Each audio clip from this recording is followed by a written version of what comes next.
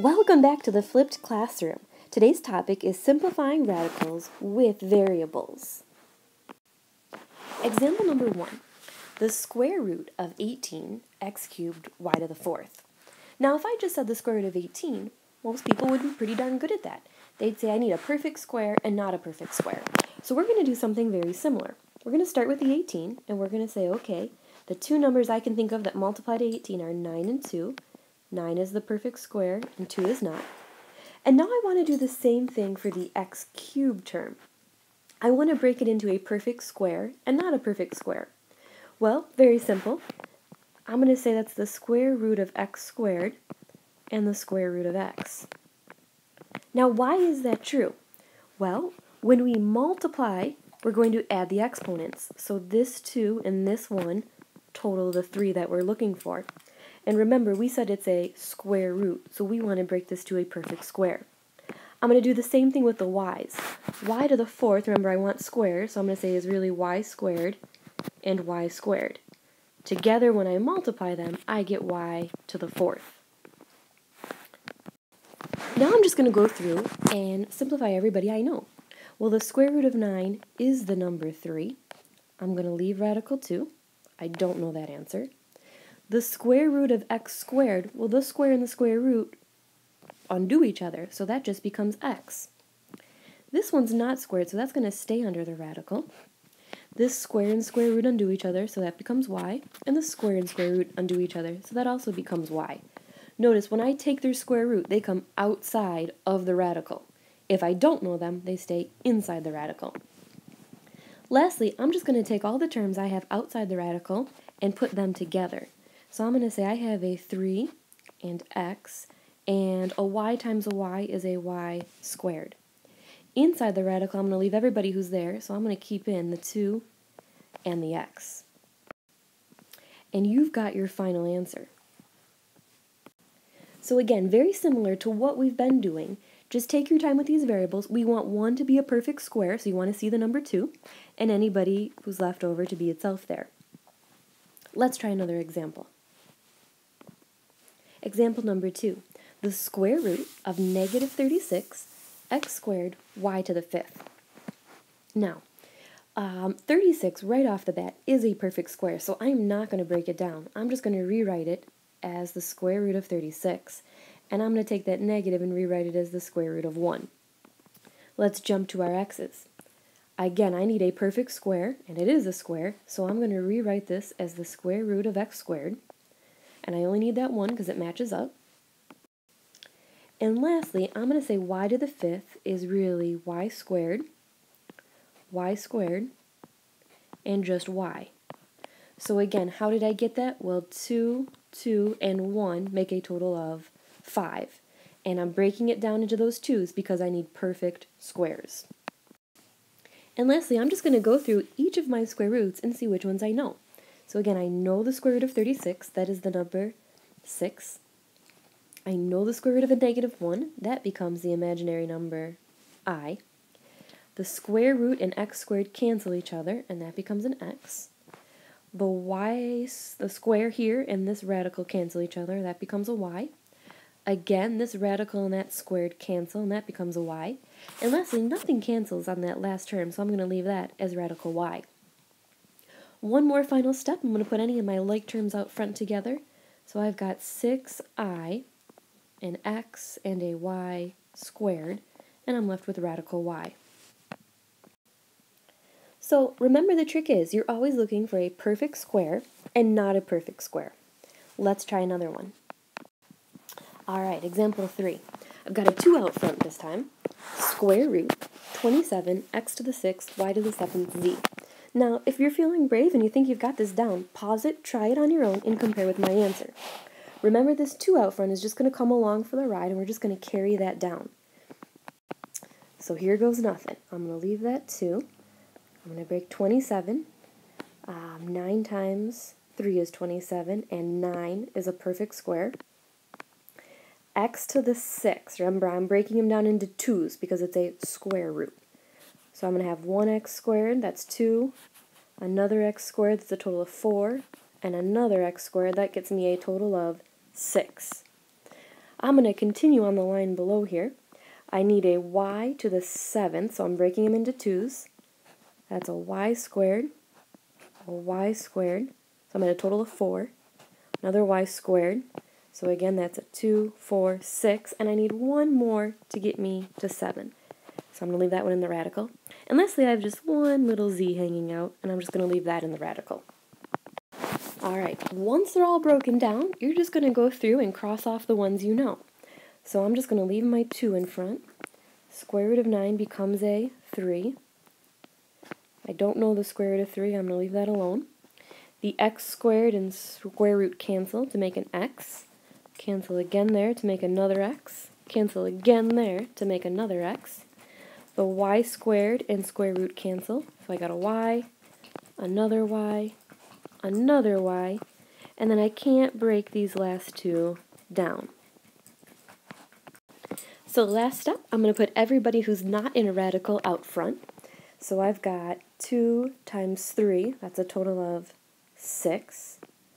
I've got x, x, and x. X times x makes x cubed. I've got y times y times y, that's a total of y cubed. And then anything else, I'm going to stick under the radical together. So that's the 3, the y, and the z.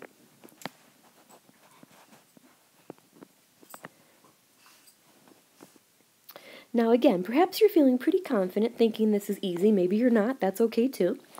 If you think you can come up maybe with a different method or a quicker method to get to our final answer, we want you to jot that down and bring that idea to class with you tomorrow. There are certainly other ways to do this. This is just one way that we think works best. But again, if you think you've got another method, write it down and share that idea with us tomorrow in class. Alright, the square root of 2x to the 6y times radical square root 8xy. Now, we've already multiplied radicals in class, so remember, you're just going to multiply things outside together and things under the radical together. So I would multiply first before I attempt to clean it up. So when I multiply these, I've got 2 times 8, which is 16. I've got x to the 6 times x, and remember, when you multiply, add the exponents. And I've got y times y, which of course is y squared. Alright, now just take your time and break it down. Square root of 16, I don't need to break that down, I know that one. X to the 7th, I want to break them up into squares. So I've got x squared, x squared, x squared. So that's a total of 2, 4, 6, and I need one more for x to the 7th. Oops. And then I need a y squared. Lastly, square root of 16 is 4. That becomes an x, x, x. Can't touch that there. We'll keep her in the radical. And that becomes a y. So my final answer looks like, when I put these together, 4x cubed y square root of x. Alright, don't quit on me now. I've got a few more different types of examples for you. So number 4, the square root of x to the 6th, y to the 5th, all over 36. Now, remember from dividing here, we can really rewrite this as the square root on top of x to the 6th, y to the 5th, divided by the square root of 36. Now I'm just going to take my time and break down the top and the bottom. So again, x to the 6th, looking for perfect squareds. So I've got x squared, x squared, x squared. That's a total of 2, 4, 6. Y to the 5th is going to be y squared, and just a plain old y. It's 2, 4, and 1 to make 5. And I actually know the square root of 36 is the number 6. So I would say my final answer, as I clean this up here, switch colors, this becomes an x, x, x, y, and y. I'm going to leave that one as a radical y all over 6 for a final answer of x cubed y squared radical y all over 6. Okay, just a couple more to go here. This time I'm going to switch from square roots to cube roots. So recall, we just talked about perfect cubes in the last video. Our first perfect cube, well, of course 1 is, because 1 times 1 times 1 is 1. My next perfect cube is 8. And these are, ones you want to commit to memory. And why is 8 a perfect cubed? Well, remember, it's just 2 times 2 times 2. The same number multiplied 3 times. If I went 3 times 3 times 3, the next perfect cube would be 27. If I did 4 times 4 times 4, the next perfect cube would be 64. And let's go one more, 5 times 5 times 5, which gets me a total of 125. So again, I would try to commit these perfect cubes to our memory bank. Alright, so now we're not looking for perfect squares anymore because I don't have a square root. This time, I have a cube root, and notice the index of 3 up by my root. So again, I don't want to break it into perfect squares. I need to look for perfect cubes. Alright, now remember our list of perfect cubes. 8 happened to be one. So I'm going to say cube root of 8, and notice how I'm keeping that cube root here. Make sure that's a 3. And now I'm not looking for perfect squares again, I'm looking for perfect cubes, so I need to break them up into pairs of 3. So I'm going to say it's the cube root of x cubed, and I think I can go another one of those, cube root of x cubed. So again, right now I'm at a total of 3 and 3, which makes 6, and I need to get to 7, so I'm going to also throw in the cube root of just x. And then I'm going to do the same thing for my y to the fourths, and again I'm making them perfect cubes. So I'm going to say the cube root of y cubed, and then the cube root of just y. So very similar to what we did with the square roots, but just watch that root. I'm breaking them all into 3's this time instead of 2's. So as I go through, hopefully we've got the cube root of 8 is the number 2, because 2 times 2 times 2 is 8. The cube and the cube root here are going to cancel and make an x. They're going to cancel again there and make an x.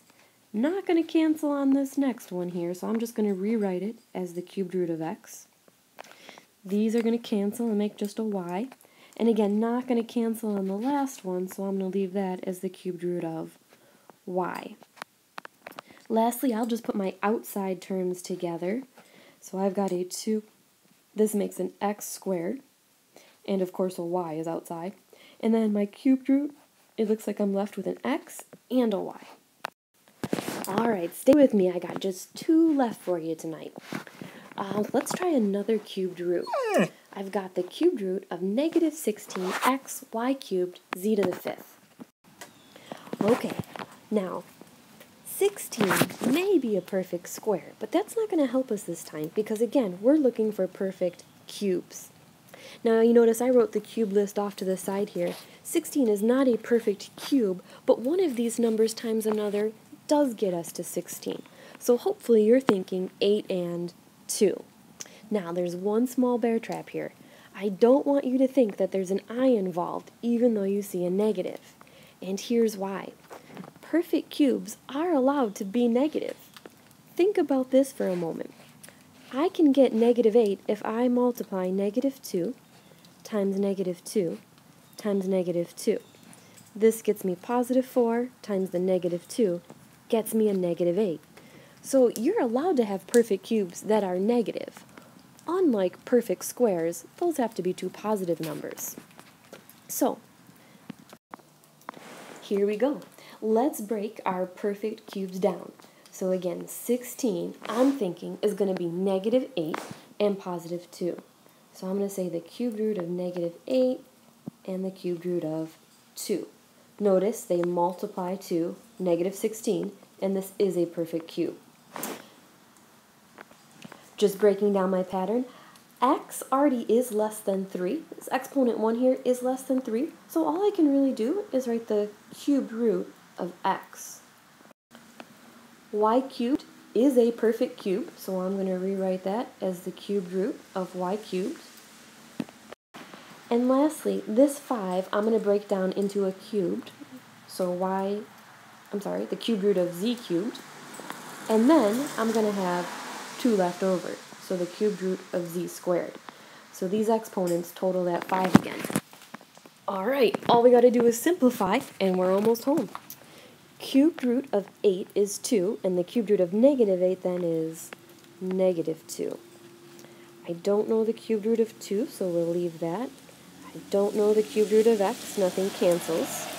This cubed root and cube do cancel, so that's just a y. Those cancel, that's a z.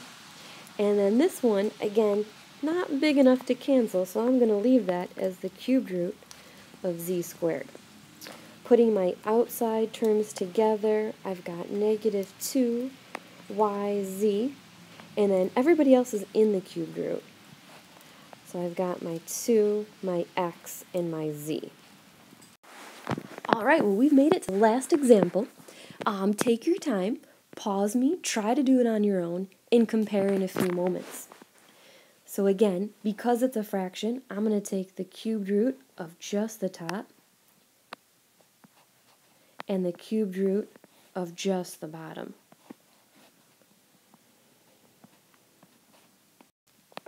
Again, I'm just saying I don't want perfect squares, I'm looking for perfect cubes. So I can break the a up into the cubed root of a cubed and the cubed root of a cubed. That's a total of 6. B, I'm going to do the cubed root of b cubed and then the cubed root of just plain old b. And that's a total of 4. 3 and 1 make 4. On the bottom, I'm going to say I or not an I. And hopefully you're thinking, no I, because you can take the cubed root of a negative. And does 27 itself happen to be a perfect cube? Well, I think it does. I believe that's negative 3 times negative 3 times negative 3. So I'm just going to cancel that all together and put a negative 3.